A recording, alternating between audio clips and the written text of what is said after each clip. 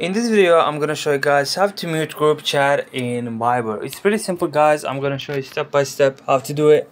So let's get started without wasting any time. So all you have to do is you're gonna hold your finger on the group, and then four options will appear, which are mark as unread, pin to top, notifications, and snooze for 30 days. Now click on notifications, and here, as you guys can see, by default it's gonna be set to highlights, but we want to mute this group chat, so you want to click on mute it, and that is it, guys. This is how you mute group chat in Viber. Like and subscribe if you found this video helpful.